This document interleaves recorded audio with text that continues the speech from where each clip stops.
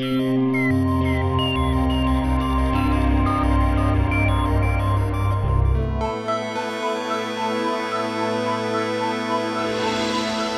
started working on the Disease Surveillance Network Initiative officially in 2007, but we'd actually been working in this area as early as 1999.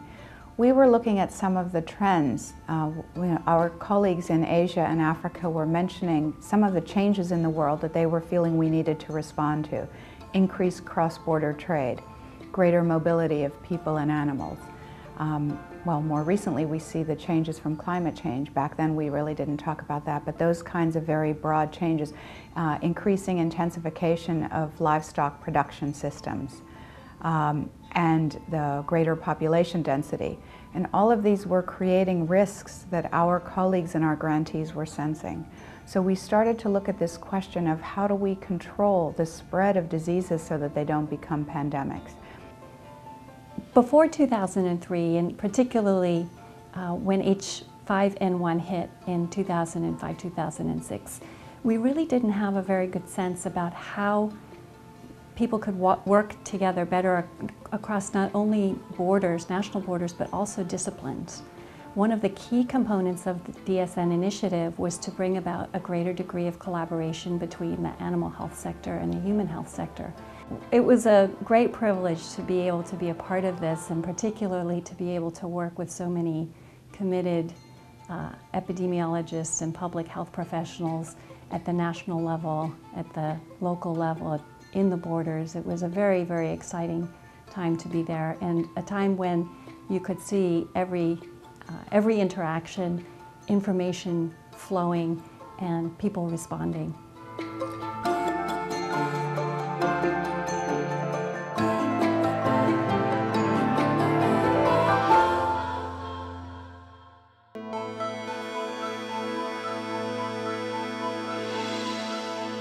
One of the things about pandemics is you can't really tell if you prevented a pandemic. So if you've been successful, you might not even know that you have been successful. But certainly the networks have helped to build trust, helped to strengthen communication systems, helped to strengthen both the institutions in which the people were embedded, as well as relationships across networks and borders and departments and divisions. Now people move very fast across the border, you see. And border is usually the place where disease can transfer easily. Now we have more than 15 border sites between Myanmar, Thailand, Laos, Myanmar, Laos, Cambodia, Laos, Vietnam, China. This is something already happened. There is no need for imagination, it's real. Infectious diseases are endemic by and large in developing countries. The new ones are likely to come more from developing countries than from developed countries. If you've got mutual trust across boundaries, you're able to share information before they become official. At the time when you are suspecting, look, I don't know what's going on, but I'm seeing this, what do you think? And then you investigate that jointly. But I think that there's more to global health than the global spread of disease. I think there's also the global spread of solutions and the globalization of solutions. And I do think that these self-organized sub-regional disease networks, surveillance networks, fill an important niche. And so I'm very happy to hear what's happening, but there's more to do. There's clearly more to do.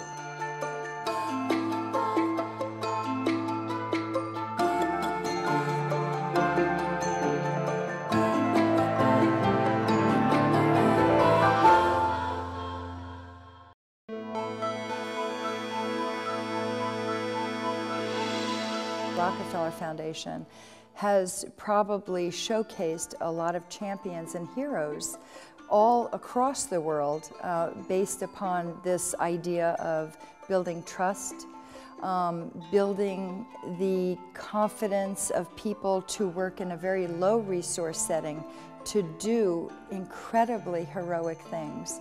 This takes personal passion, this takes intelligence, this takes commitment, and a lot of trust across borders, often in conflict. And so my sense of pride is really on behalf of all the networks that I work with and all the people that lead those networks in the Middle East, Africa, and Southeast Asia. In the Africa region, what our focus has really been around instituting new networks within the fields of both One Health, disease surveillance, and global health diplomacy, based on experiences that we've had in the early 90s within Asia. So in Asia, for instance, we had the Mekong Basin Disease Surveillance Network, and that gave us some very, very concrete lessons in terms of how to deal across borders with the issue of disease surveillance.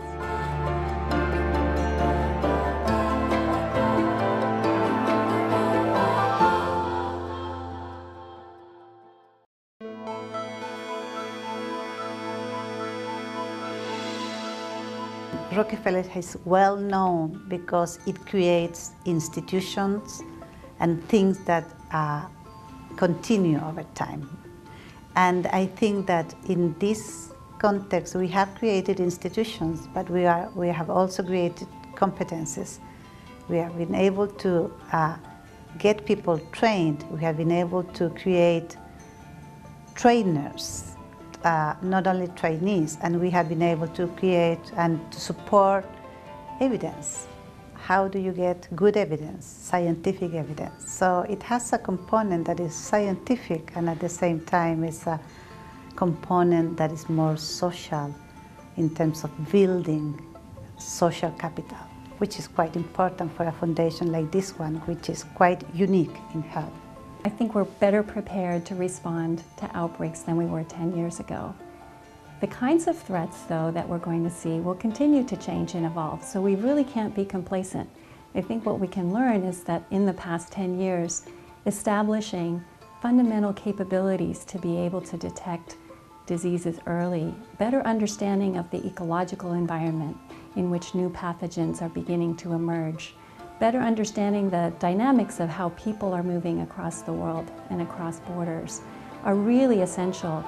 We've started some great groundwork, but these trends are going to continue and they're going to change. And so it's very important that our networks are able to both see those changes and then respond and adapt accordingly. The situation is different in the 21st century than it was in the 20th century. The threats are different, the risks are different, and I think that the contributions that we have made, not only with the funds that we've put into it, but also with all the efforts of all people across many different continents, is really has positioned us to tackle these threats well into the future.